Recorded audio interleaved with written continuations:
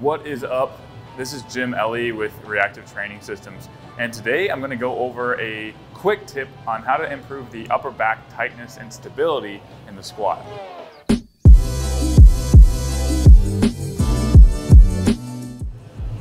When working with powerlifters, a lot of times we see lifters utilize their elbows to create an upper back shelf. And this is a good thing to do when you don't have a lot of muscle mass, because you can artificially create more support using that elbow positioning. However, it requires a lot of shoulder protraction, which in the long run will reduce overall stability. And stability, as you're increasing weight, becomes more and more of a problem as you get stronger and stronger. So I'm gonna bring in my friend and fellow powerlifting coach here at Los Campeones gym to help demonstrate and teach a better way to increase upper back tightness in the squat. So I'm here right now with my buddy Tyson Eckel.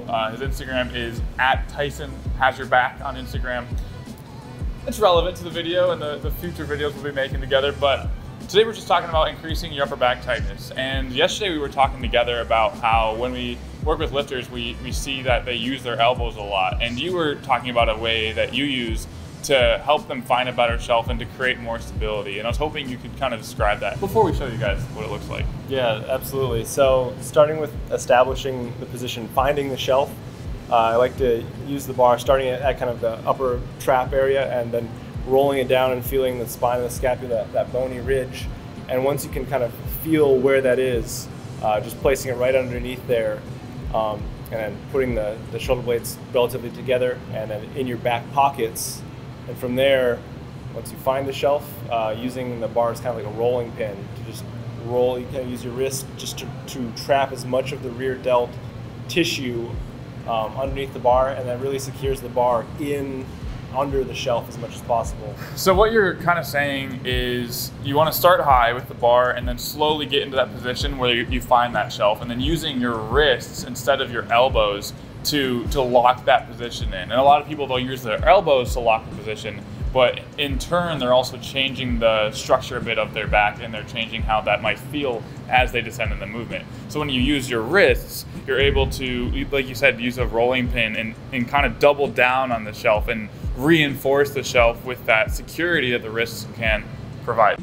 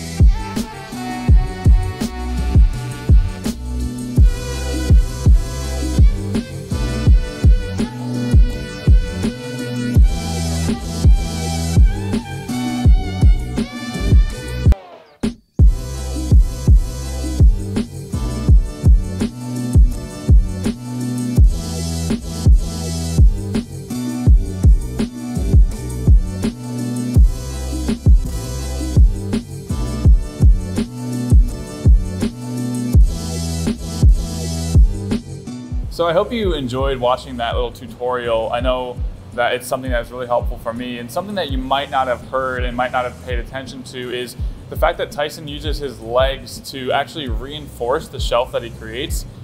Once you find the shelf, use the leg drive that you have, and that way you can really dig the barbell into the upper back, because a lot of times, I know you have lifters where you see this too, but if the elbows are too wide or they're too protracted, even if you double down, then the bar starts sliding off. And something we didn't mention before, but use chalk. It's really important to use chalk the moment you feel like the barbell is sliding down your back. And yesterday when we were training, I had that issue where I was using a shirt that was pretty slippery. Not this one, of course. A shirt that was slippery, and it made it difficult to even hold on to 225 on the back, or 100 kilos if you guys are watching. 100 kilos on the back without some chalk. So if you can add chalk the moment you feel like it's slippery, well, it doesn't matter what we just taught you. If you don't have chalk, or if there's not enough tension or enough friction to keep the bar on the rear delt, there's gonna be enough force to pull it down. So take the ego out of the lift so that you can build momentum. We were talking about that yesterday, building momentum with the warm-ups so that by the time you get to that top set, it feels even better, versus this warm-up isn't feeling that good. The barbell started to slide a little bit quicker than I wanted it to, and now I'm just gonna go home because I didn't just put some chalk on my back. Have you experienced that yourself? Yeah, there's no point where the weight is too light to start adding the chalk. Treating all the warm-up sets like the working weight, the competition weight, is going to be beneficial. So use those tools as soon as you need them. Yeah, exactly. Use the tools as soon as you need them, and try to take the ego away from making the decision when you need them. It doesn't need to be the super heavy weight or the heaviest weight you've ever lifted to start actually making those stability improvements, which I think in the long run will really increase your strength output, your strength potential. So if you enjoyed this video, please subscribe to our channel, send this video to friends who might not have the best upper back stability. And overall, one last thing, if you feel like this is difficult to implement, keep working on building the upper back so you have more muscle to actually utilize here. Obviously, Tyson and I have been training for, what, 7 years? So it's a little easier to implement when you have that upper back musculature. But even still, this video will apply to you as a beginner and as you get better and bigger overall. So again, subscribe, like, share, do your thing, and we will talk to you guys in the next video. Reactive Training Systems.